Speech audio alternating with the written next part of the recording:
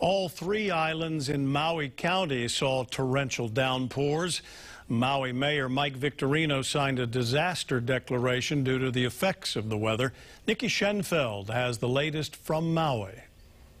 Well, Maui County certainly needed the rain, but not this much rain all at once. The National Weather Service saying Maui County saw over 20 inches of rain in the past 48 hours.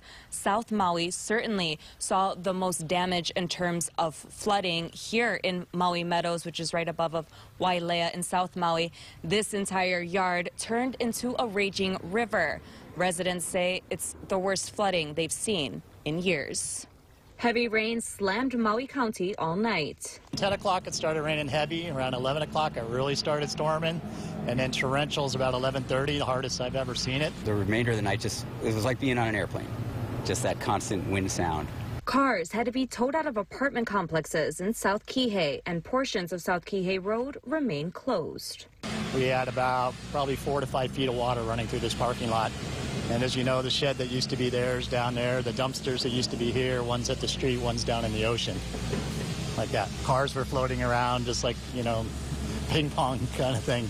Community members coming together to clean up the mess. The other parts of the island, West Maui, East Maui, and as well as upcountry, sustained some damage, but nothing major from what I've been told to this point. But assessments are still being done.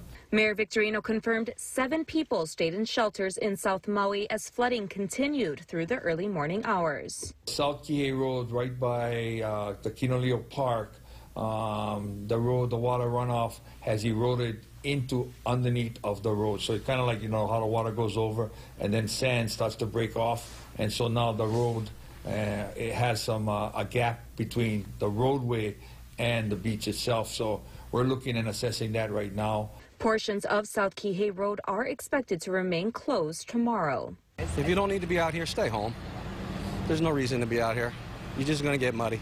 And Mayor Victorino says anybody that has to report any damages, make sure they take a lot of photos so they can send that in for FEMA. For now, from Maui Meadows, Nikki Schenfeld, KH12 News, working for Hawaii.